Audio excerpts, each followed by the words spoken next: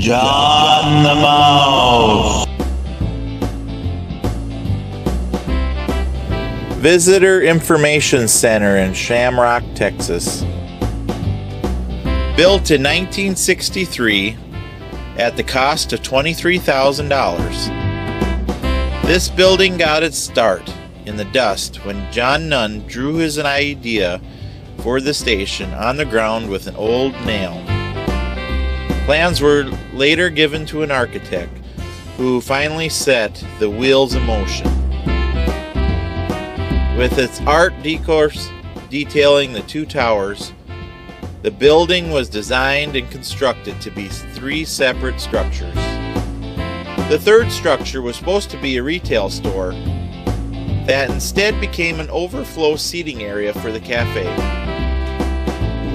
In 2006, animated film Cars, the cartoon village of Radiator Springs was based on multiple real U.S. Route 66 landmarks, from Peach Springs to Baxter Springs. The U-Drop Inn's distinctive architecture appears as Ramone's automotive body and paint shop. Thank you for watching my video. I do have more for you to view. Just press on the button. And if you'd like to subscribe to stay up to date, you can push that button too.